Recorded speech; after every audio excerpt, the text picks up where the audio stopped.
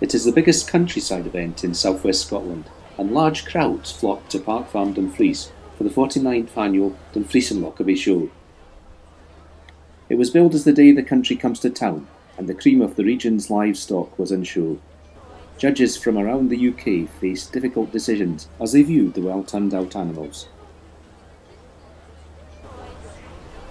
It was a time for renewing acquaintances for shepherds of all ages.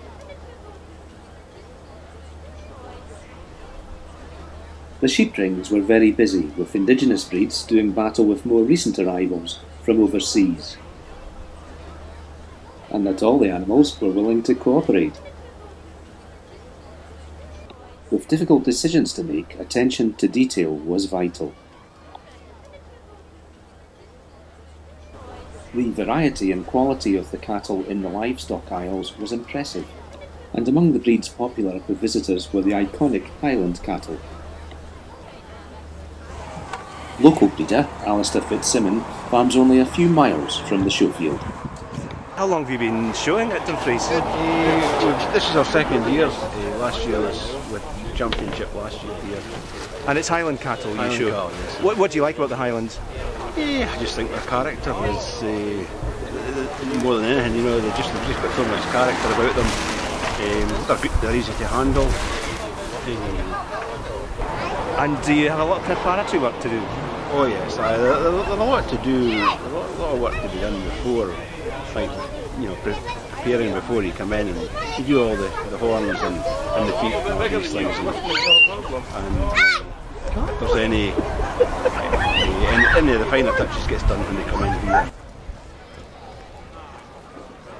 There's something for everyone, say the show organisers, and the Chariots of Fire display team from Borland near Lockerbie were part of the general entertainment.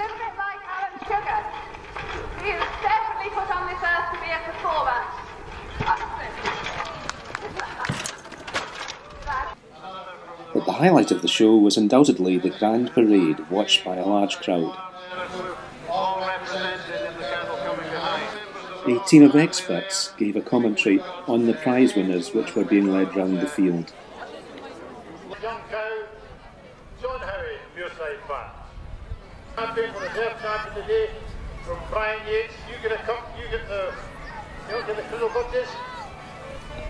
It was a busy afternoon for Margaret Kingan. As wife of the show chairman, she was given the honour of presenting the trophies.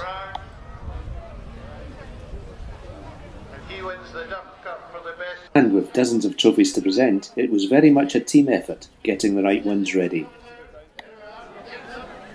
Some of the cups originate from the old Lockerbie Show, which amalgamated with Dumfries almost half a century ago.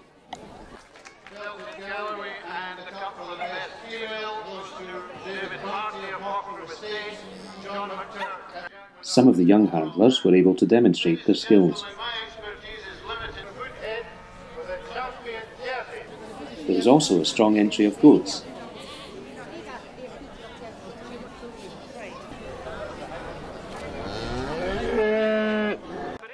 Horses were again a big part of the show. The judges praised the quality of the horses in the competition rings, while the show jumping was of national importance and was a qualifier for the Horse of the Year show. There was a big cheer for the ever-popular Clydesdale horses. Back at the trade stands, business was booming. Machinery companies reported a lot of interest. And while today's high-tech modern tractors looked impressive, preserving farming heritage was on the agenda of Dumfries and Galloway Vintage Machinery Club, who also had a stand. The lorry, it's a fortune lorry, as you probably can see, and it's 1954. And it's only done 6,780 miles from new. It's still on its original tyres. Originally it was new to the ICI, and then came out of the ICI after several years and was made and painted up into the Fortune dealership colours, as you can see it today. Are you pleased to have it at the show today? Oh, very much so. As the stand today, we have a Ford and Fortune theme, so it was nice to have a Fortune lorry, as if it would have delivered the tractors in the day when it was new. And what do you get out of the show? Oh, well, we get a lot of support, and we've got a lot of customers, farmers that have dealt and driven these tractors and lorries from the 40s and 50s, and it's great pleasure for them to see them again. Back on the show field, long-serving farm workers were presented with special medals. And Show Secretary Esther Bickett perhaps deserved a medal for soldiering on despite a recent injury. It's gone very well. The weather has been extremely kind to us. We seem to have been very busy, and everything seems to have done as we wanted it to do, which is lovely. And you're recovering from an injury. Your mobility's not been as good as it has usually been. Has it hampered you in any way, or have you? Well, it has hampered me, and I haven't been able to get around. But unfortunately, Rickaby's gave us a loan of this golf buggy, which has allowed me to get around, and I do appreciate it. But there's plenty of people there to help me, and they've been extremely good, and I do appreciate all the help I've been getting this year. So you'll be looking forward to next year now, are you? Does the work start now? We have a week when we get results out and finish up from this year's show, and then we'll have maybe a fortnight off, and then we'll start again, and then off we go. And if you're summing up today, how did it go?